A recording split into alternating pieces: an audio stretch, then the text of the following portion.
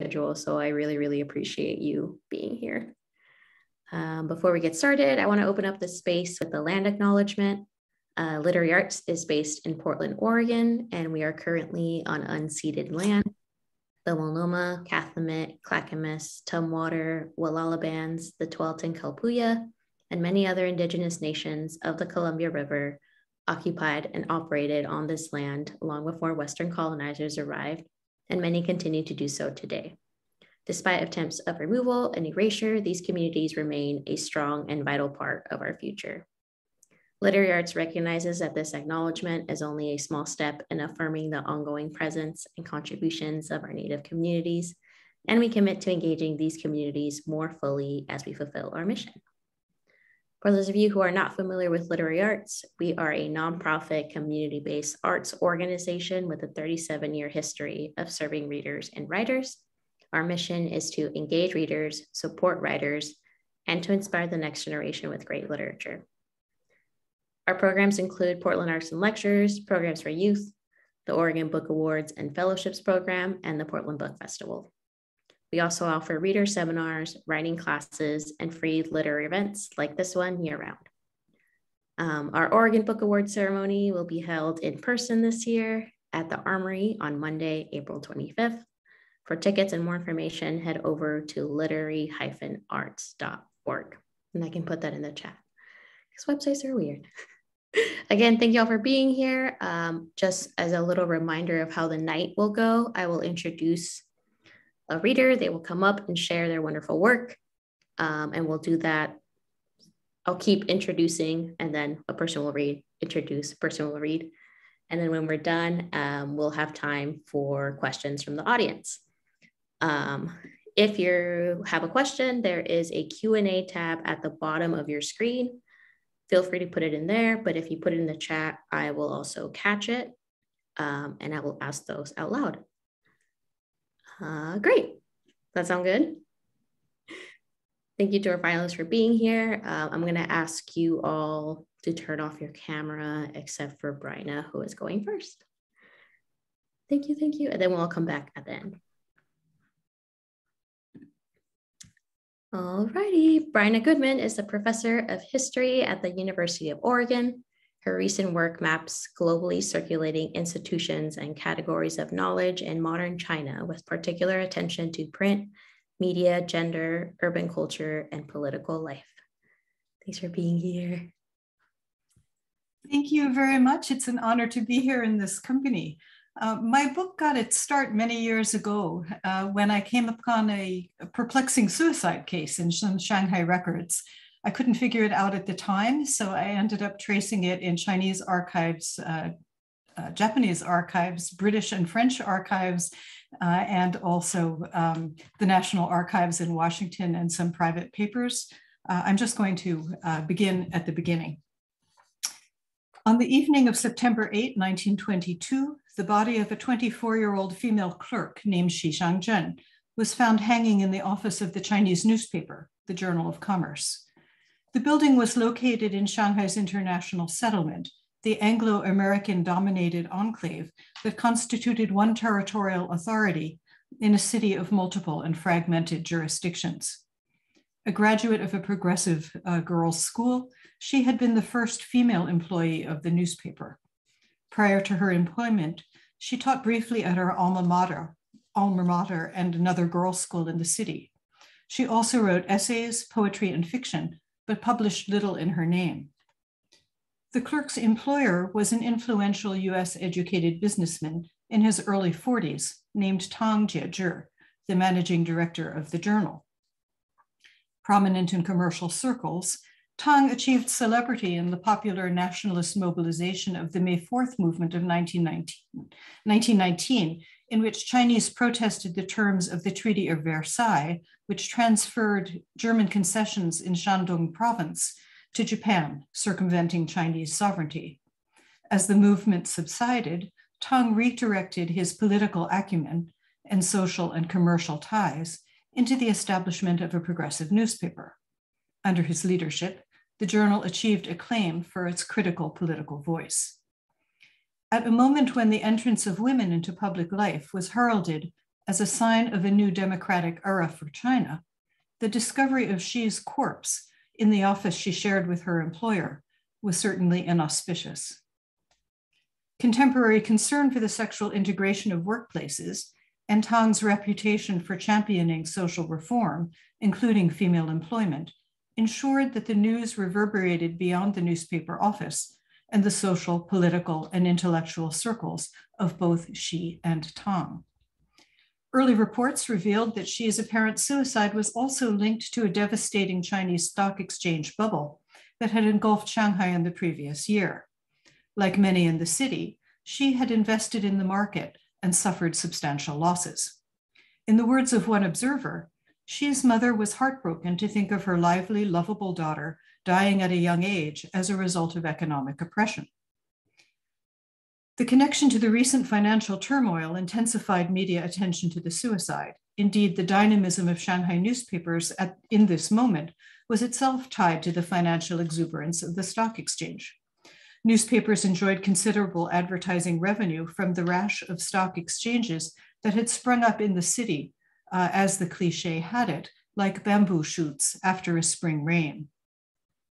A timely subsidy from the most prominent of these exchanges had in fact enabled the opening of the Journal of Commerce in January 1921, easing its financial challenges. Public preoccupation with economic news also stimulated increases in newspaper subscriptions. The combined electricity, or for some, the corrosive radioactivity of links between celebrity and finance, and the eroticization of office space that accompanied the new sexual integration would generate discussion for months in Shanghai's print media, tea houses, and offices, activating the pens of Shanghai's literary lights and members of the nationalist and young communist parties.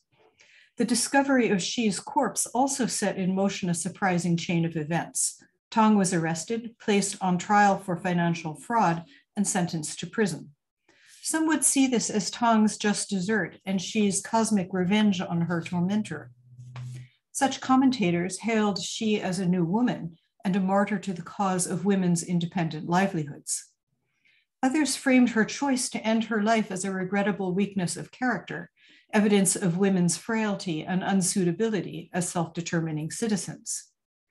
Whereas some writers who called attention to Xi's recent losses on the stock exchange suggested that she had been foolish in her investments and susceptible to the temptations of the market, others described what happened as a crime of capitalism.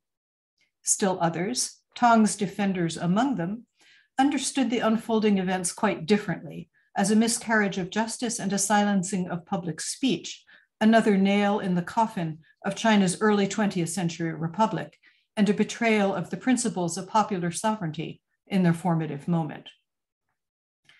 The circumstances of Xi Shangzhen's suicide and the events it unleashed are crucial to understanding why and how, for the arbiters of Shanghai society, this suicide so greatly shook public opinion that in the course of the tremendous social furor that ensued, not a pen remained dry. Some facts were quickly established. Others were mysterious, hinted at only in rumors, silences, odd behavior, and peculiar choices of words. Further material, some of it possibly manufactured, was unearthed, attested, and contested in investigations undertaken by journalists, public associations, and the Chinese court in the weeks and months that followed. A preliminary narrative of what happened on the evening of September 8 took shape almost immediately. Journal employees customarily ate supper together each evening at 5 p.m. When Xi failed to appear, Wang Jipu, an older member of staff, dropped by her desk. She explained that she felt ill and had no appetite. Her pallor and something about her manner worried him. When she brushed off his suggestion that she go home, he left and sent someone to alert her family. The unmarried Xi lived with her family on a lane in the old Chinese city, the formerly walled core of the urban conglomeration that comprised modern Shanghai. To get there from the newspaper office, a person needed to walk south through the grid of streets in the international settlement, traverse the avenues of the French concession, and navigate the dense maze of alleyways that wound through the old city. not long after Wang sent his underling on this mission, probably around 6 p.m. She closed the office door, mounted a chair, slipped an electric tea kettle cord through a metal ring near the window, placed her head through the loop, and stepped into the air. Xi's poise, as she balanced on the chair, grasping with both hands the cord on which she would hang herself, is imaginatively portrayed in a woodblock print that was published shortly after her suicide. Xi's family was eating supper when the messenger arrived, either because he didn't indicate that the matter was urgent, or perhaps because interactions with Xi's office were not out of the ordinary. Xi's sister finished her meal before making her way to the newspaper. When she arrived, not less than an hour later, she found the office door locked, and it was necessary to call for Chen A-liu, the gatekeeper, to fetch a key. Chen opened the door and stood aside, revealing Xi dangling in front of the window frame. Several employees who had gathered in the doorway lifted Xi's body, loosed the cord from her neck, and gently laid her down. A Dr. Zhang, who was summoned to the scene from St. Luke's Hospital, pronounced Xi dead at approximately 8 p.m. Tang Jieji was not present at the discovery of Xi's body. Although his newspaper was published in Chinese and staffed almost entirely by Chinese, Tang had a Western partner, a man he had met a few years earlier through common connections with student activists. According to a police report at the Shanghai Municipal Archives, it was this foreigner, the Russian Jewish-American journalist George Sokolsky, who telephoned the police to report the hanging, a detail that was omitted in the published accounts. It may have been that Sokolsky was the highest-ranking newspaper employee on the scene. English language letterhead for the journal, which identifies Sokolsky as treasurer, survives in Sokolsky's archived papers at the Hoover Institution on the campus of Stanford University. It may have also been more convenient for Sokolsky, as a Westerner, to place the call to the International Settlement Police than for a Chinese employee. Whatever the reason for his involvement at the scene, however, Xi's suicide rattled Sokolsky. Thank you.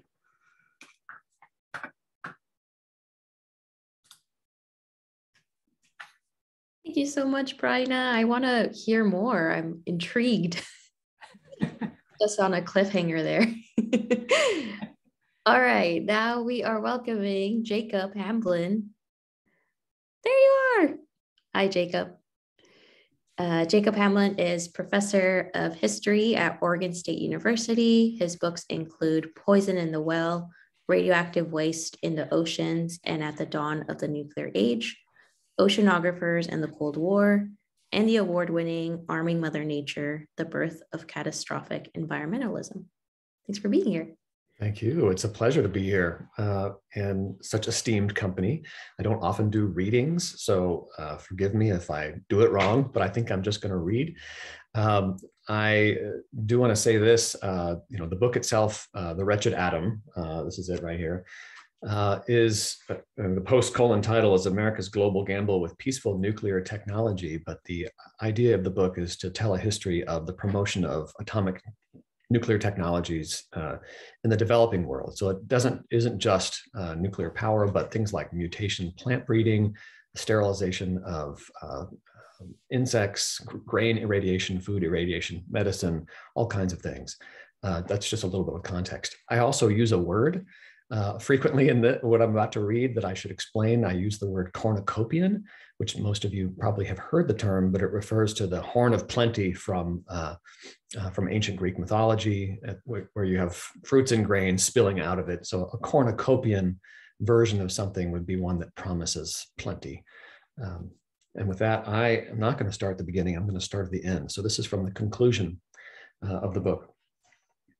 The story of Ronald Silo, who in the 1960s had a total career meltdown, transforming himself from a respected international bureaucrat into a professional pariah, appeared earlier in this book. I discovered his story while conducting research in the archives of the Food and Agriculture Organization, or FAO, in Rome. The helpful archivist noted, as an aside, that there might be some information in Dr. Silo's files. And when he brought them to me, I was astonished at their volume.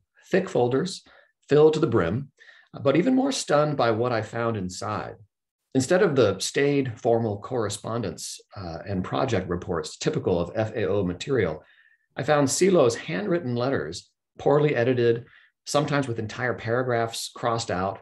His letters were extremely long, often 20 to 40 pages in length, written to the directors general of both FAO and the International Atomic Energy Agency, or IAEA. Their contents were filled with accusations of corruption, incompetence, and unethical practices.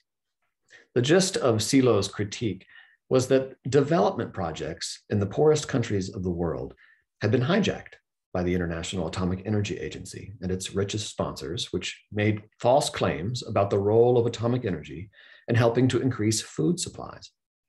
Silo believed his own organization was a sham, run by ideologues more interested in identifying success stories in the nuclear realm than trying to find the most promising ways to help other countries solve their very real problems. Although Silo's story did not persuade me that the IAEA was a wholly corrupt organization, it did compel me to rethink the importance of atomic energy's cornucopian message and to ask how it touched broader themes of history, such as Cold War geopolitics or the post-colonial world order. Was there something to learn about the way atomic energy was presented to those countries with natural resource shortfalls or that were constantly threatened by population pressure, famine, or disease? And how did those countries, some emerging from recent defeat like Japan, or from years of colonial rule like India or Ghana, themselves use the promise of atomic energy? Previously, I thought about atomic energy as primarily an issue about electricity, environmental issues, and social justice. Separately, I thought of nuclear weapons and proliferation in terms of diplomacy, statecraft, and arms control. Like many people, I understood that there were stark differences in the ways that pro or anti-nuclear energy advocates cast environmental and natural resource questions, but I had not considered how deeply embedded such ideas were in the policies and actions of governments as they pursued strategic goals around the world. Frantz Fanon warned in the 1960s that the wretched or damned of the earth would be offered dreams of rapid advance and of economic miracles. That surely has been true of the atom. The promise of plenty was not only tempting to poorer countries, but it was also at the core of the atom's appeal as an instrument of geopolitical influence and power. In highlighting this point, this book has emphasized 4 interrelated themes. One is that atomic energy's future has been a pliable idea. Governments reshaped it according to their strategic needs, often in the pursuit of controlling the Earth's natural resources. The United States did it when urging governments to adopt radioisotopes in the 1950s or nuclear reactors in the 1970s, at one turn protecting access to uranium for the US weapons arsenal, and at another trying to break some developing countries' dominance of the world's oil supplies. Another theme is that the so-called peaceful atom relied on a constructive, bountiful vision that called for the reshaping of nature according to human needs, in opposition to one emphasizing harm from environmental contamination. Both were environmental narratives, but they collided repeatedly. Time and again, only the cornucopian narrative proved itself a reliable instrument of governments. A third theme is that the promise of plenty often had political value, out of proportion to the economic worth or technical feasibility. Indeed, sometimes the latter two never materialized at all. Atoms for Peace began purely as propaganda, and the purported peaceful applications of atomic energy were based on aspirations. Many of the projects discussed in this book, miracle grains in India, transformation of desert landscapes in Israel, just to mention 2, were not based on proven techniques, and they turned out to be mirages. They existed for other purposes, such as prestige, geopolitical leverage, distraction from bomb tests, or even concealment of new bomb programs. They were not necessarily, and never needed to be, based on reality. Perhaps most important of all the themes is the evolution of international bodies and treaties into instruments of manipulation and control, reminiscent of the colonial era. At the close of the century, the world's nuclear order still divided the global north from the global south. Cooperation in the nuclear field that drew in developing countries were designed by Europeans and North Americans. Racial politics permeated the International Atomic Energy Agency from the start, despite its reputation as being purely technical. And the most acrimonious disputes were not between East and West, but between the predominantly white countries and those of the so-called developing world. In the case of the IAEA, what began as a promise of sharing peaceful atomic energy to remake nature, to outrun natural pressures, and to escape environmental threats served as an instrument for concentrating power in the hands of Europeans and North Americans. That was the wretched atom, the continued consolidation of geopolitical power and influence, clothed as a utopian future. What can we conclude from this history of atomic energy solutions in the developing world, promoted by the United States, its political allies, and international agencies? By reframing our understanding of nuclear issues, we can see more clearly the intersection of the so-called peaceful atom with seemingly disconnected topics, including racism, colonialism and neocolonialism, propaganda, surveillance and control, weapons programs, and war. When we acknowledge these connections, the centrality of a narrative of plenty emerges, one that counts on remaking nature, quickening its pulse, or avoiding environmental dangers as an unmistakable feature of atomic energy when pursued by governments. If that is the case, we must begin to acknowledge that these particular ideas are deeply embedded in the same range of difficult and ugly questions. The cornucopian promise of the atom has been an extraordinarily useful instrument of power. It was not a marginal issue in the global nuclear order. Instead, it has been the one indispensable piece of it. Thanks.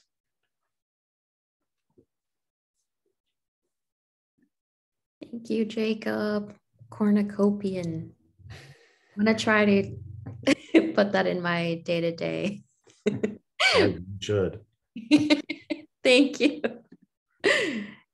Okay, our next reader is Annelise Heinz. Hi. Annelise is a historian at the University of Oregon. Her work has been featured on National Public Radio, the Wall Street Journal, and International Chinese Television, among others.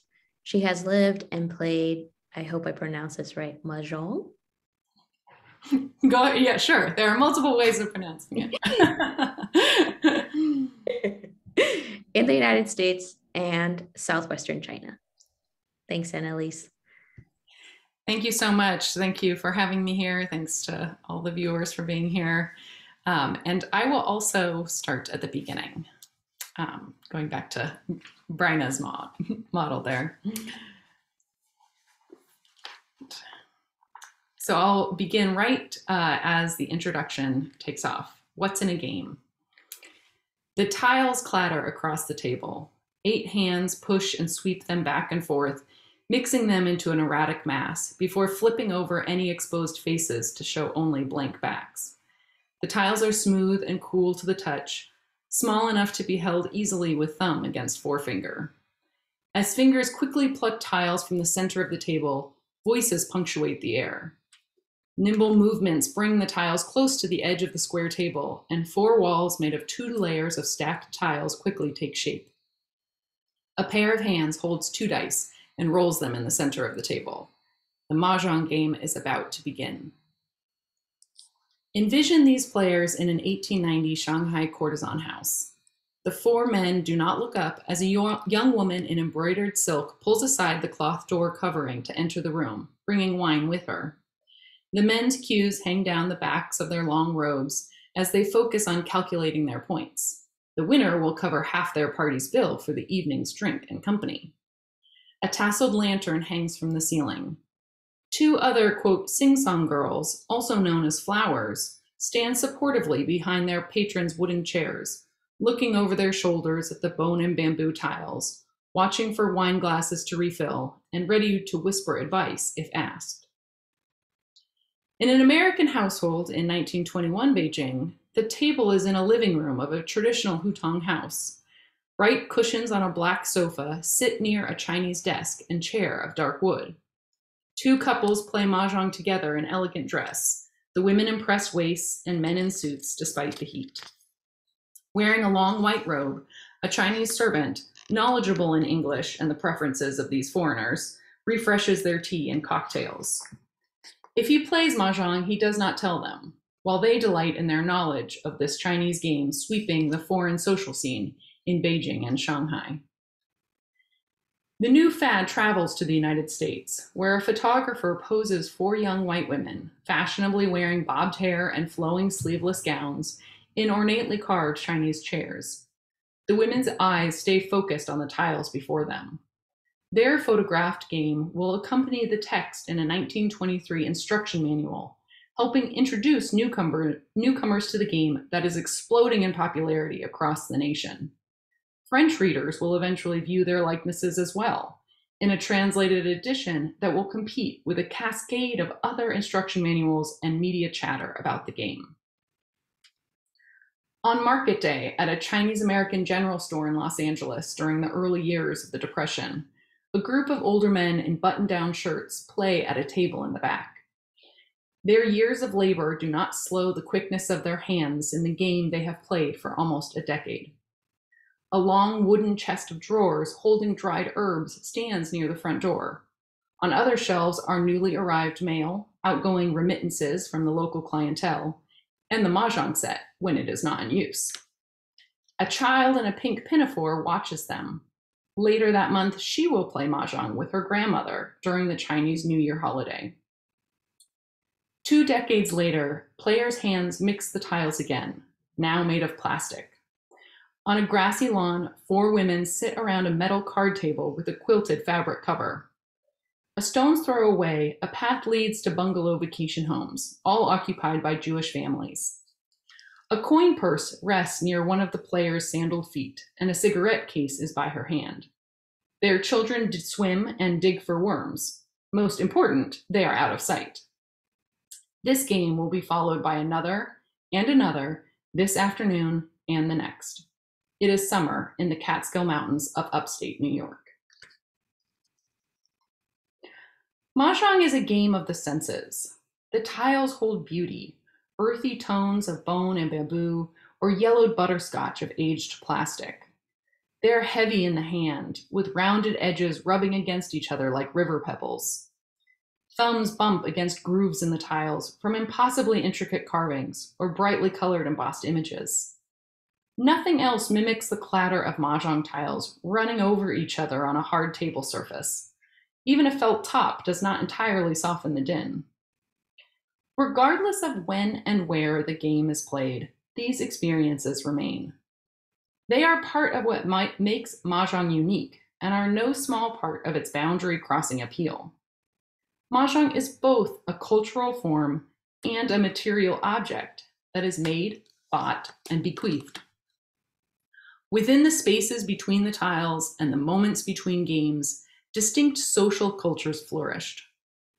Despite the universal elements of how the game is played and the common feel of it, mahjong reflected and helped express a range of meanings, especially emerging American modernity, Chinese American heritage, and Jewish American women's culture. In the holds of steamships, mahjong traveled from China to the United States and became a quintessentially American game, not in spite of, but because of its diverse manifestation. Its history of adaptation, amalgamation, and self-making offers unexpected insight into race, gender, class, and leisure in modern American culture. This book follows the history of one game to think about how, in their daily lives, individuals create and experience cultural change. Playing a game from a culture across the globe helped Americans create group identities and address issues of inclusion and exclusion. Mahjong, like other forms of leisure, played a significant role in the cultural transformations of the 20th century. There is no single answer to why the game was so resonant across different contexts, but the fact that it was, and that it inspired rich game-playing cultures, connects to some of the most important themes in modern American history. Its story is a window onto three pivotal areas of change in the 20th century United States. What did it mean to become, quote, modern in the early 20th century? How did American ethnicities take shape in the years leading up to and after World War II? How did middle-class women experience and shape their changing roles in society before the social revolutions of the late 20th century? How are these things related? Mahjong's history also prompts closer considerations of the meaning of leisure. Although players understood Mahjong first and foremost as a fun and challenging game, the specific social patterns they created on a broad scale had ramifications beyond any individual's conscious intent. Mahjong not only reflected larger social changes, but also allowed diverse groups to shape behaviors and ideas that had consequences of their own. Perhaps more than other popular games, Mahjong had a complex cultural journey.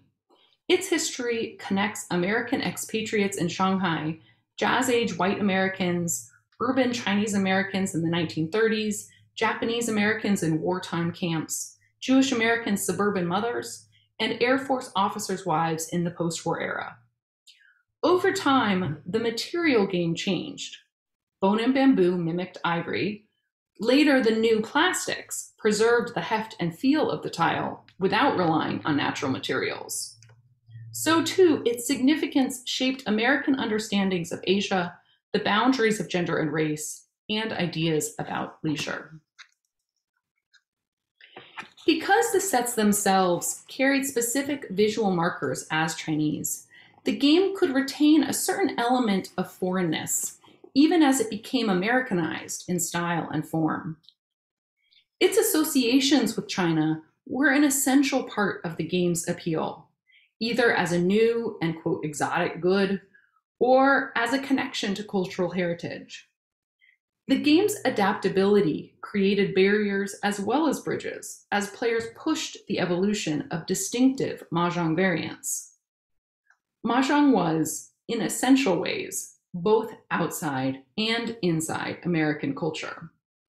The link to China and the attendant American associations with difference provided an avenue for formation of simultaneous American identities, both related to and entirely independent of its Chinese origins. Mahjong players, promoters, entrepreneurs, and critics tell a broad story of American modernity. The apparent contradictions of the game, as both American and foreign, modern and supposedly ancient, domestic and disruptive of domesticity, reveal the tensions that lie at the heart of modern American culture. Thank you.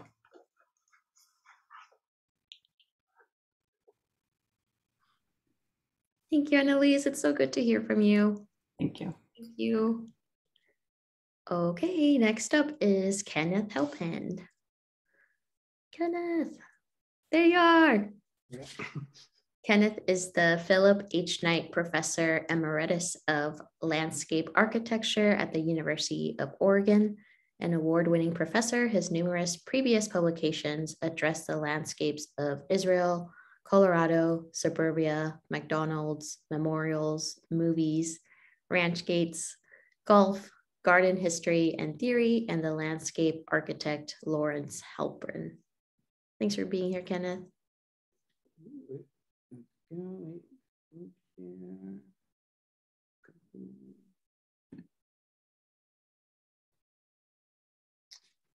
Great. Thank you. Thank the literary arts for this honor. I'm just listening to everyone. I think the range of topics that we're all dealing with is admirable and speaks well of the breadth of literary arts, for sure. I was going to suggest everyone have a beer while watching this, but I've often told folks This book is about hops that flavor beer. There are lots of other books that deal with beer. This is the cover of the work. I moved to Oregon almost 50 years ago to teach landscape architecture at the University of Oregon, and I first encountered hops. Unlike any other agricultural landscape I'd witnessed, I wanted to know more about this landscape and how it came to be and began to investigate. The research took me up I-5, this is the other side of the book, the back side of the book, to the Hops Archive at Oregon State University and their extraordinary collection of photographs. That was the genesis of the book, which beginning in the extraordinary collection of photographs beginning in the 1880s of what I've named the Oregon Hopscape, my term for the physical environment and culture of hops and the incredibly rich relationship of people to that landscape. Each photo in the book has an accompanied caption, many of which are drawn from oral histories of this world over the past century. I'll be quoting some of them.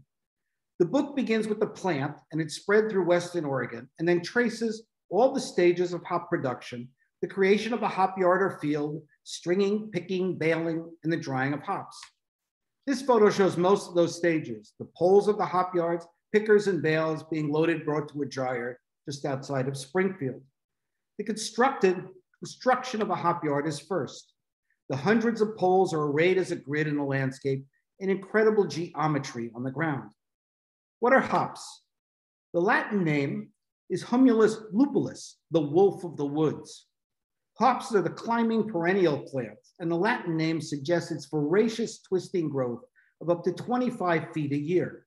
Commonly called a vine, hops are in fact technically vines. Vines attach to surfaces by suckers or tendrils, while a vine climbs by twisting around a support in elliptical fashion, much like DNA. The plant's female flower, the cone, contains lupulin, an oily resin that provides the aroma and distinctive flavor to beer or ale. The history of hop growing goes back 5 centuries. It begins in Germany, migrates across the continent before arriving at the Pacific Northwest, where the environment of the Willamette Valley offered ideal conditions for the cultivation of hops. The 1905 Lewis and Clark expedition in Portland helped introduce Oregon hops to the world. And by the early 20th century, Oregon rivaled Germany as a global center of production, and the Willamette Valley became the self-styled hops capital of the world. Hops are grown on hop yards, the term for a field of hops. Agricultural landscapes are the visible evidence of the craft of agriculture, the honed and artful skill employed to ensure the best production. All forms of agriculture are ordering systems that create a characteristic look of the land. Hop yards are immediately recognizable by a regular grid of poles and trellises, the structures that support the stringing of hops and the growth of plants. The unique appearance of a hop yard is a consequence of a dramatic construction of an architecture and of agriculture, what I call an agritecture. This large scale and scope of poles, wires, vines, twine, and stakes presents one of the most recognizable examples of an agriculture. I think of a hop yard as essentially a vineyard on steroids. Hops are initially grown on poles set atop small mounds. 18th century English agricultural writer William Marshall described poling, which you see here, as an aesthetic pleasure of setting poles on the carefully aligned hills and admiring the symmetry that resulted. The next step is establishing a contemporary yard is building a trellis, poles with wires attached to support growing plants. There's a geometric spacing of plants and poles resulting in a dramatic trellised landscape, a 3-dimensional green grid.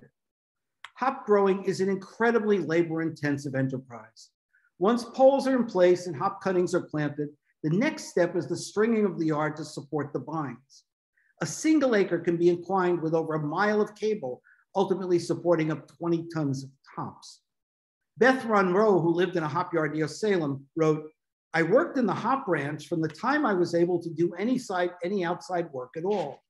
When school was out, we started with the training of the hops from the time they came up out of the ground. You have to train them around the strings that take them to the wire. Then my younger brother and I, when we were quite young, rode the sleds. Have you ever seen a hop sled? They're drawn by horses, 1 horse per sled. They're probably 6 feet high. We climbed up a ladder on the back, then went down the 2 rows, and you train the hops." The Grant Pass Courier, 1937, noted, a string saver's paradise might be one of the numerous hop yards in Josephine County. Hop yards before harvest are a magnificent sight. The poles and wires disappear, and the hop yard is shrouded by garlands of green, a forest of green vines. Hops are ready for fall harvest in late August or early September. Before mechanized picking, hops were picked by hand by pickers, also known as hoppers. The harvest could last as long as a month and created a rich and incredibly diverse culture. Tens of thousands of pickers were needed for the 3-week-long Oregon harvest. Hoppers included men, women, and children of all ages. Children started picking at age 6. These photographs are all environmental portraits, people in the setting of their activity, often accompanied by the tools of their craft. The hop yard here functions as the photographer's studio. Pickers came from near and far. Many nearby towns were virtually empty during harvest time and schools closed. The numbers were daunting. For example, the small city of Independence grew to a population of 50,000. Steamboat brought pickers upriver from Portland to the hop yards. Others took hop special trains. These group photographs have a celebratory aspect as a permanent record of participation in the season's harvest. Look close. In many pictures, folks wrap themselves in strands of harps. This is my favorite picture. I love the multi-generational quality. The boys playing with string they gathered in the foreground, and especially the Walt Whitman lookalike seated in a chair. So who picked? In the Pacific Northwest, the original pickers were Native Americans, some arriving by canoe from far away as British Columbia. They arrived with their regalia. Ultimately, all of the state's ethnic groups, largely recent immigrants to the valley, were represented. There were Chinese Americans, later joined by Japanese and Filipino laborers. Given the racial prejudice of the day, growers, in fact, though, preferred white workers when they were available. There were Swedes, Armenians, Volga Germans. The photographer Dorothea Lange documented pickers in Oregon and Washington for the Farm Security Administration in 1939. During the Second World War, there were bracero laborers from Mexico. There were nuns from Mount Angel Abbey picking. There were soldiers from Camp Adair during World War II and members of the Women's Land Army. And there were co-eds, as they were called then, from OSU. These were the first pictures I could find with women in pants. Hop picking brought together people from all walks of life, fostering a certain democratic spirit among pickers despite their diverse motivations. The Oregonian, 1907. Hop fields present one striking contrast to the city. There are no social barriers. Preacher and bootblack, tradesman and farmer, factory hand and college boy pick side by side. It does them a world of good. The type one meets represent every shade of mankind.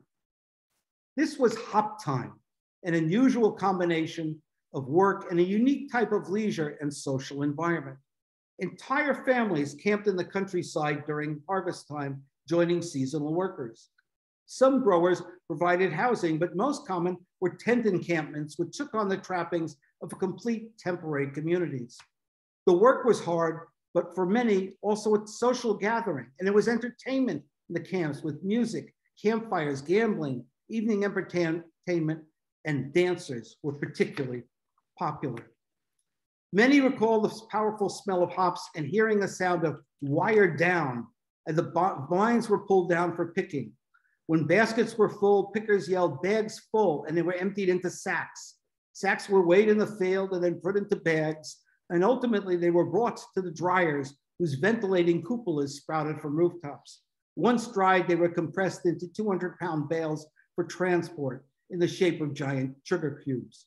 The product was then sent literally to breweries around the world to add flavor to beer.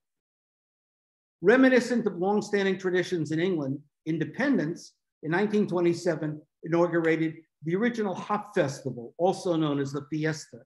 And you see a poster behind this gentleman, behind this Dorothea Lange's photograph.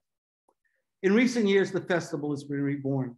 If you take a trip off of I-5, within a few miles in the heart of the valley near Salem or Independence, hop yards appear. For those who follow the progress of hop yard's seasonal transition from a striking grid of poles to a forest of green vines, it is a never-ending delight. Thank you.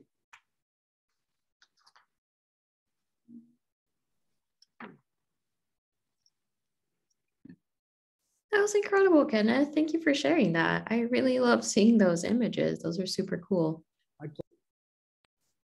Thank you so much. Okay, our next reader, last but not least. Hi, Kathleen. Kathleen. Hi, Jessica. Thanks for being here. My pleasure. Kathleen Dean Moore is a philosopher, environmental advocate, and the author and co-editor of a dozen books, including Take Heart, Encouragement for Earth's Wary Lovers. Recently, she was written for films including The Extinction Variations. In a time of terrible peril, she writes to celebrate and defend the wild, reeling world. Hi, Kathleen. Hi. It's true what Kenny said. It's an incredible variety of books that we're learning from tonight. It's really quite remarkable, and it raises the question, doesn't it, of what is the work of a nonfiction writer in this wild and crazy and perilous world? Honestly, that's a question that absolutely consumes me. You know, for the longest time, I've called myself a nature writer, even though I haven't been really clear what that means. At first, I took my cue from Mary Oliver, who said, "My work is loving the world," which is mostly standing still and learning to be astonished. Well, that's all well and good, unless you're writing about nature during the time of the sixth extinction. And then you start thinking, well, maybe that isn't quite enough. We all recognize that it took 4 million years to create birdsong, and it's taking reckless and extractive human expansion 50 years, only 50 years to destroy half of it. And by now, since the first Earth Day, 60% of individual mammals are gone, 60%, 6 out of every 10. 30 to 38% of North American songbirds are gone. Shorebirds, 78% of the shorebirds are gone. So it's quite clear to me that I'm going to write my last nature essay on a planet that is less than half as song-graced and life-drenched as the one where I began to write. It's incomprehensible. Each time a creature dies, of course, its song dies. And each time a species ends, its songs die forever. So it's clear to me that the nonfiction writer can't just inform people about this. You have to find a way to open people's hearts without breaking them. And that's going to take a different kind of nonfiction. And that's what I want to read tonight. I'll be reading from Earth's Wild Music. Can you see it? Celebrating and defending the songs of the natural world. I've chosen to read 3 very, very short pieces. I have dramatically extracted stories out of this book into 2-minute segments. And so I thought I would read 3 different 2-minute excerpts. One about the common murre, a coastal songbird a coastal species in Oregon. One about the western sage grouse, which we have in eastern Oregon. And one about wolf pups, which we increasingly have as well. So the first one that I'll read is called The Common Murre. Wearing a yellow raincoat, a boy wandered the beach between the high tide line and the falling tide. He leaned over now and then to drop a treasure into his blue bucket. The little boy was whistling. Whenever he's content, he is whistling. The sandpipers piped. A gull threw back her head and brayed. The bellboy chimed. I sat on a drift log grinning as the voices came together to shake the air into something lovely and pure. But the boy suddenly paused and took a few steps backward.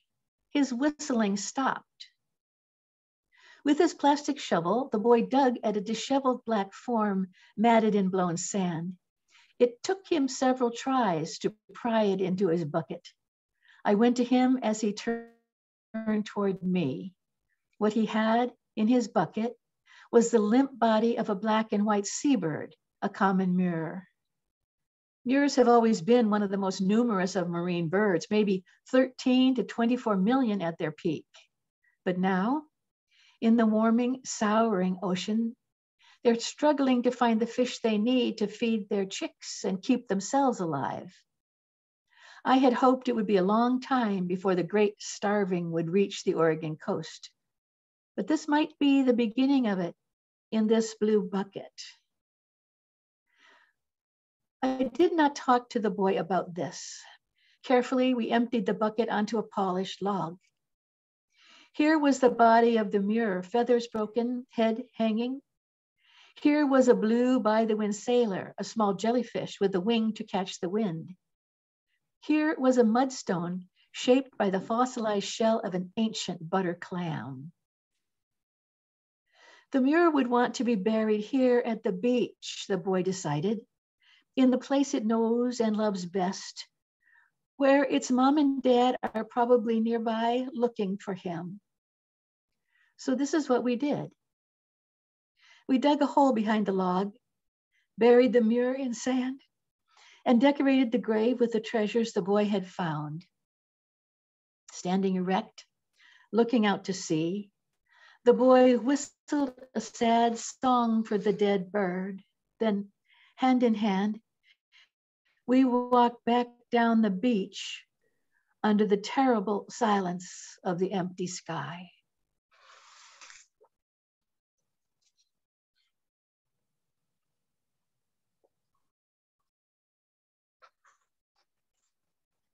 This next one is about the Western sage grouse. Once again, a very dramatically abbreviated excerpt from Earth's Wild Music. Hidden behind a log wall, I have watched a football-sized bird boom and dance on its lek. It was the greater sage grouse over in the Oregon desert on a late winter, snow-scoured, pre-dawn expedition when I thought I could actually freeze to death. But the birds were spectacular. Grubby little speckled brown birds, most of the time, they bloomed on the lek. Their tail feathers spread into pointy-tipped fan, revealing white spotted feathers on their rumps. They draped their wings down over their legs. They shook the feathers around their scrawny necks into a fluffy white boa. Then the boa parted as the chest swelled, exposing two big sacs like yellow breasts, unlike any breasts I have ever seen. These sacs expanded and collapsed, giving out a loud boom, sort of like boom, boom, boom, ba. As snow skittered across the bare dirt, the grouse hopped and strutted, scratching at the ground. Attracted from miles around, dowdy females wandered over the lek, acting unimpressed, like the pig judges at the county fair. The males scratched the ground bare in a search for love. I wrapped my scarf tighter around my own scrawny neck, and my own chest swelled, I confess it, taking in their desperate yearning. That odd prancing dance expressed, quoting, the wordless voice of longing that resonates within us, as Robin Kimmerer wrote, the longing to continue, to participate in the sacred life of the world. But here is this. For every 100 grouse that used to dance on this land, there are now only 2, a 98% reduction from their historic numbers. Fossil fuel developments on public and private land, convoys of white trucks on new networks of dirt roads, concrete paths and bobbing, thumping back jack pumps, pipeline routes bulldozed bare. All these degrade and destroy the sage steppe habitats. Herds of cattle trample the seed-bearing plants the birds depend on for food. Despite this, or maybe because of this, the government has chosen not to protect the sage grouse as an endangered species. When they're gone, the wind will dance alone in the snow.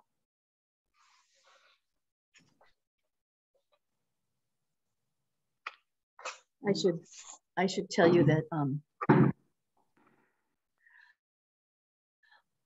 when I write my last essay, I want to be able to say something like that glittering urgency of ongoing life is as close as we'll get to the sacred. I believe that. And I believe that music is its jubilant expression. And so every silencing, every suffering is a profanity. I believe that it is a sacrilege, sacra, sacred, legere, steal, a sacrilege, the theft of sacred things. And then I'd like to end with the third essay, this third little extraction, which is called Wolf Pups. I have howled for wolves before, often standing at some random edge of ice in the dark, alternately caterwauling and listening, trying to arouse a territorial response from the night-bound lake. But this is different. Locals already know that there's a family of wolves denning a few miles up the road. We don't need to find them. Instead, our job is to count the pups by counting their voices. So here we are in our boots and mittens and mufflers, the wolf biologist and I, hiking through the dark toward a family of wolves, trying to make no sound at all, but squeaking like mice on the cold snow. I wouldn't mind squeaking like a lumberjack or a hunter, but our sound is distinctly wee and succulent. If a wolf were to stalk us, we would never see it in the deep wells of darkness under the trees, and we would never hear it over the rhythmic creak of our boots. Maybe, I say, maybe we could hold hands, and we do, finding some comfort as our moist mittens freeze together. We tromp along. Under the snow, the hills slope smoothly away on both sides of the trail. We walk more slowly as we get closer to where the biologists think the wolves will be. At last, she signals us to stop. Then she begins to sing. She makes a soft sound as if a mother were trying to put a baby to sleep. Then, right at our feet, high-pitched cries, 1, 2, but I have no idea how many pups are yipping, and oh my God, we are too close, and we are stumbling backward down the trail. We turn and run down the corridor of snowy pines. When we stop, the voices of the pups have fallen away. The black night domes over our heads. Night wind shakes the stars in the trees. Snow slips off the slope of the hill. In that deep quiet, I can hear the sounding joy belling across the snow-covered hills. And I don't know if it's the hills resounding or if it's my own heart that is ringing for joy.